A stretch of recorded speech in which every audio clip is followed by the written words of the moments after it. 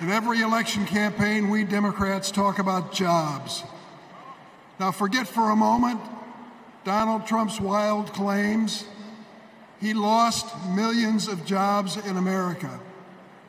He promised to bring back manufacturing jobs, but he failed. He promised to deliver infrastructure, but he failed. His record was defined by failure. To put it another way, Donald Trump is like a bad boss. You want time off to take care of your sick parents? Ask Donald Trump. Denied. In Donald Trump's America, there is no paid family leave. Want to have a child, but need IVF? Too bad. That's shut down too. Want a pay raise? Too bad. The boss just gave himself one, so there's nothing left for you. Donald Trump reminds us of a boss we all had. The guy who thinks he's a very stable genius, but is driving the company into the ground. Now get this. Donald Trump did make history. Let's give him credit. He is one of only 2 presidents in the history of the United States to leave office with fewer Americans working than when he started.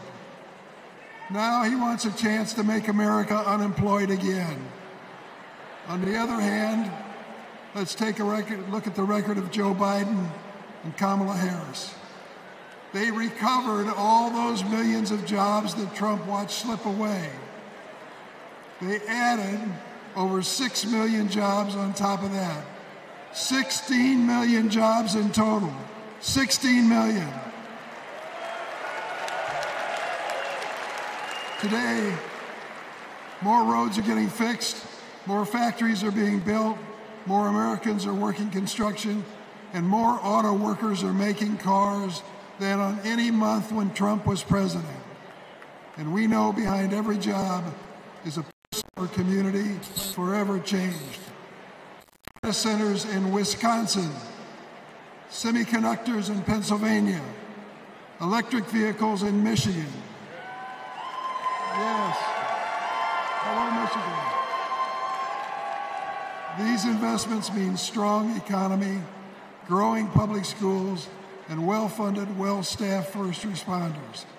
These investments mean hope. That's what Kamala Harris and Tim Walz are fighting for. They'll fight for the places that are too often left behind.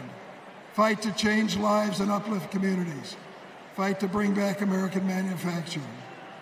My friend, Ed Smith, a giant of the Illinois laborers, he's a great fellow. We lost him this year. But Ed Smith told us there's joy in this battle. When we win, we help people buy their first homes, send their kids to college, and retire with dignity. Incidentally, that happens to be my family story too. My mom and dad worked for the railroad, and because we were a strong union family, we were able not just to get by, but to get ahead. That's the American economy Kamala Harris and Tim Walz are fighting for. Let's join that fight and build it together.